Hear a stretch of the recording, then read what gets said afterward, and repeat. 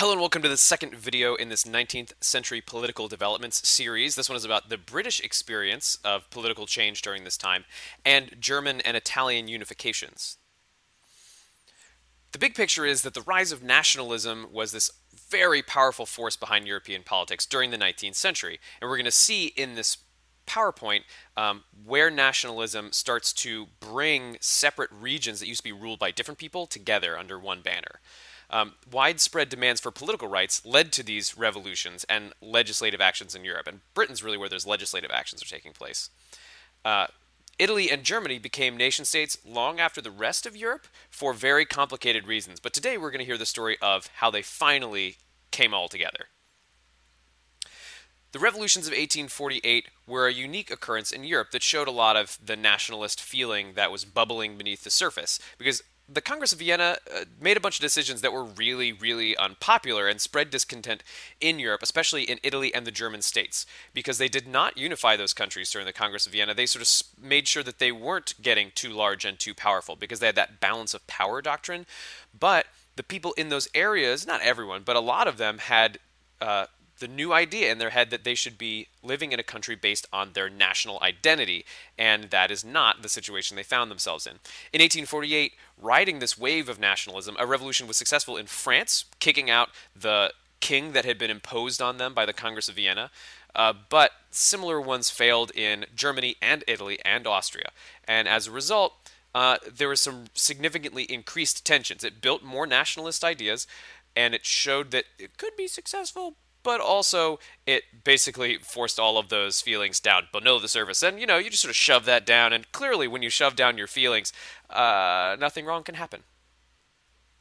The British, though, had a very different experience, because in Britain they had had a pretty stable government. They're separated from a lot of they weren't conquered by Napoleon, first of all, because he couldn't cross the channel between France and Britain, because he didn't have a powerful enough navy to do it at any point during his reign. And so he had other ways of trying to get at Britain, but none of them were very successful. So Britain came out pretty well. And as a result, they were prepared to have a more measured approach to dealing with all of the forces of change from the Industrial Revolution, from nationalism, from their control of colonies overseas. And that's fortunate for them during this time period, because they start passing laws that help release some of the tension from these new ideas without having to go through really horrible revolutions in the process.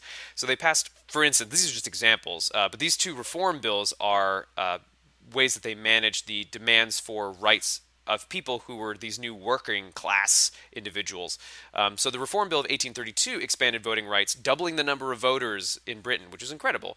And they did that basically by restructuring some of where the boroughs, which are like our voting districts, where they were, and also who could vote, because it used to be very, very based on property owning, which you don't really do if you're living in a city as much.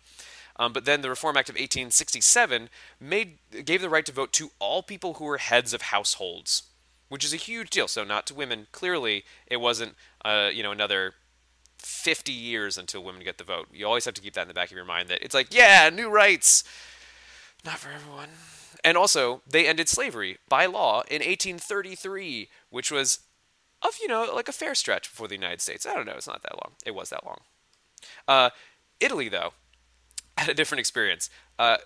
They were a bunch of little tiny countries, and had been for a very long time either small countries, city-states, or under the control of other European nations. But then there was some little bubblings up of some nationalist feeling, channeled by Count Cavour, who united northern Italy, and then also Giuseppe Garibaldi, who basically conquered southern Italy and then joined it to Cavour's northern Italy.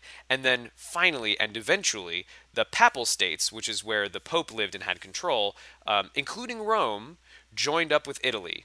Count Cavour did not live to see that happen, and he was the sort of architect, the mastermind behind a lot of this Italian unification. But then Italy was unified, and they had a single king called Victor Emmanuel, who was in control of the whole thing, and they were a nation for the first time in a very, very, very long time.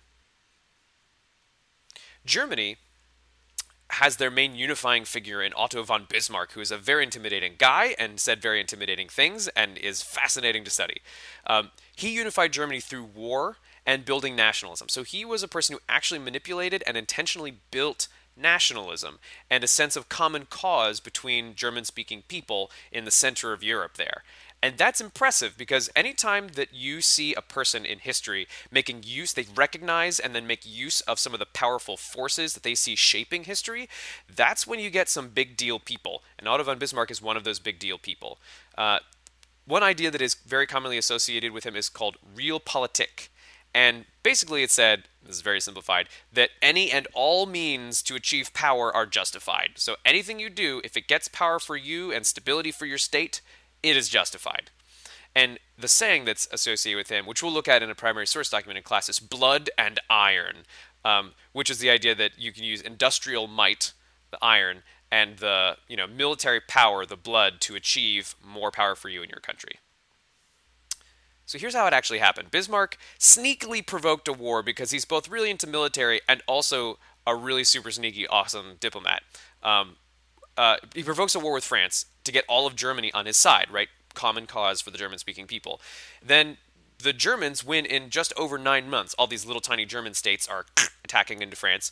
And the importance is that this war led to the creation of the German state, single country that was led by Prussia, which was the most powerful of those German states. But it also set up a whole bunch of causes for World War I, which we're going to be learning about in the next section of this unit.